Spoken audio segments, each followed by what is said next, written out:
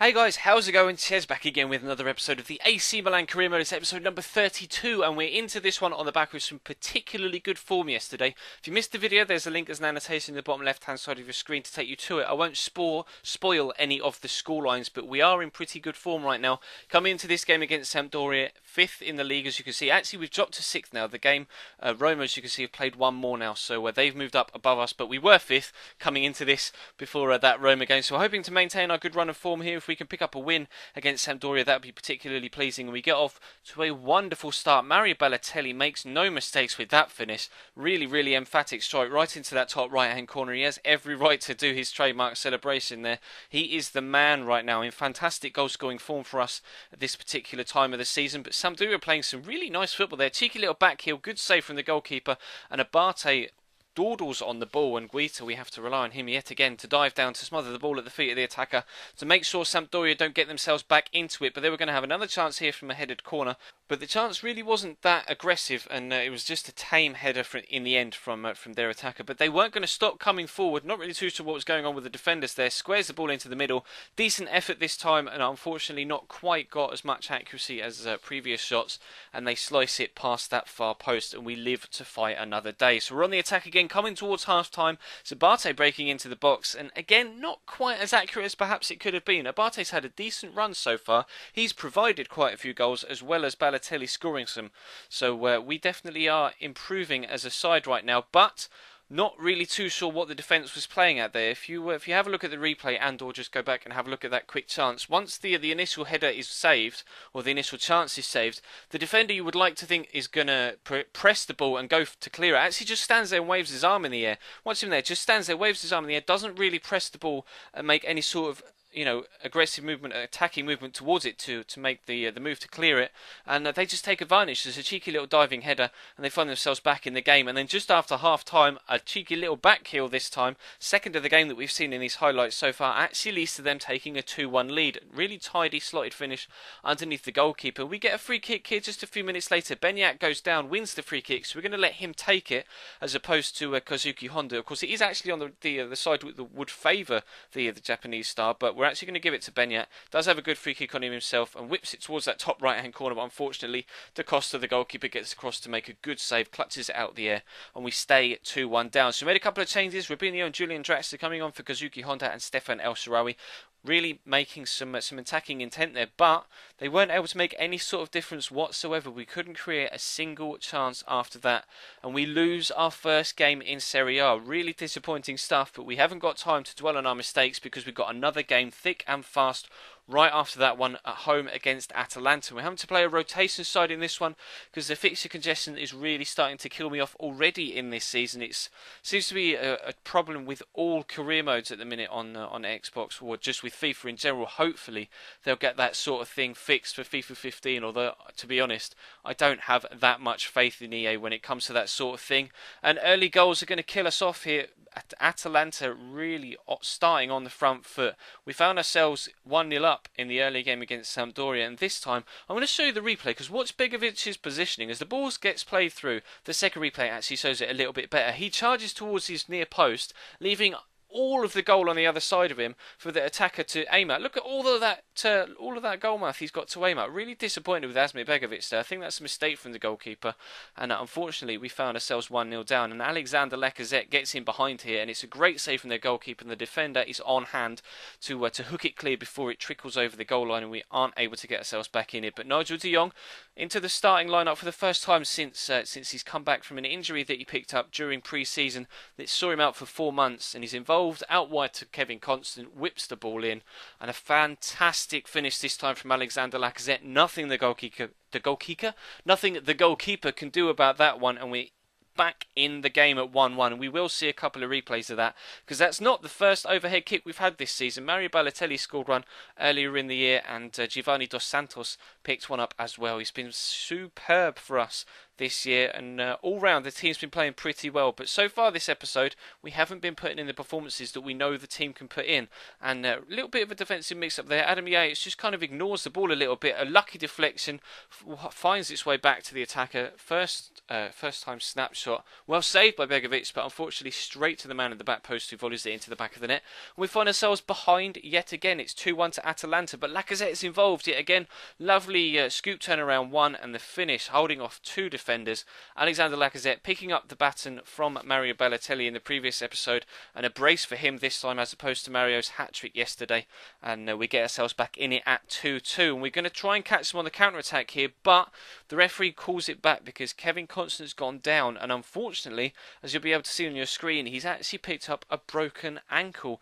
Now that's actually going to see him out for 3 months worth of action. Now we did bring in Marcel Janssen during the transfer window, which is just as well because Didac isn't quite as good as we might like him to be as a rotation player, but he is going to see some football now because Marcel Janssen will find himself in that rotation spot that Kevin Constant was filling, and unfortunately we're going to be missing our left back for quite a while. 3 months he's going to be out for, so he's probably not going to be back before the January transfer window. But I made a change to try and strengthen us attacking wise.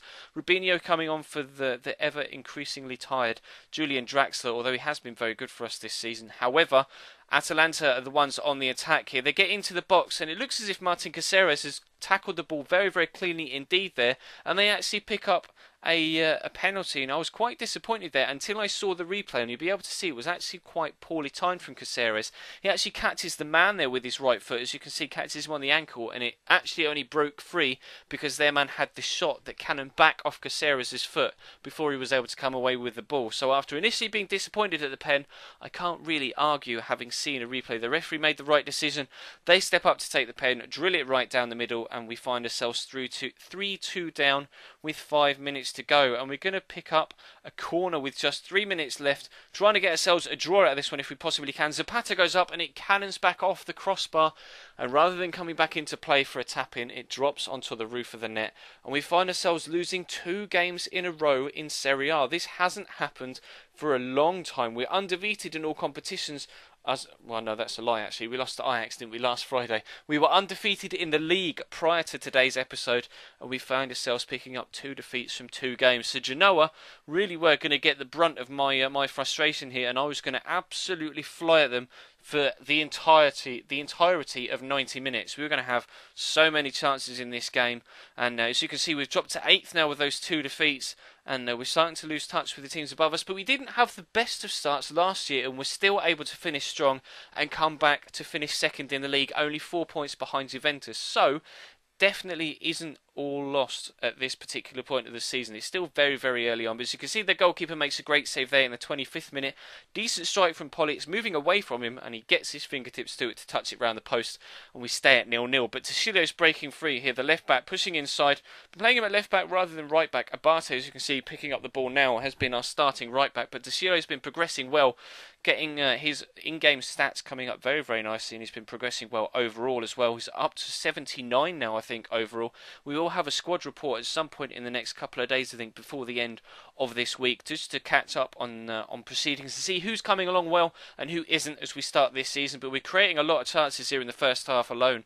So you can see we're almost not even at the break yet. Kozuki Honda breaks away here. Lovely strike, and again, Perrin, the goalkeeper, who's actually a player that you guys told me to look into during the pre-season, proving that perhaps we made a mistake bringing Asmir Vegovic. Of course, he was at fault in the previous game, and perhaps Perrin would have been a good lad to bring in. But Benyat strikes the kind of the stanchion there. It wasn't really bar or post. It was a mixture of both, and Honda couldn't capitalise on the far post. And Balotelli went down during that move, and I absolutely panicked when I saw him going down holding his knee. I was just praying that it wasn't any sort of ligament damage whatsoever. Fortunately, it's only a hyperextended knee, and he's only going to be out for about 4 weeks, so it's still a big chunk of time for him to be out for, but it's not as bad as it potentially could have been. As you saw from the in-game stats there, just before we made that substitution, they hadn't had a single chance on goal at this point. We've been absolutely dominant, having loads. We got so unlucky there. Perrin, the goalkeeper, dawdles on the ball.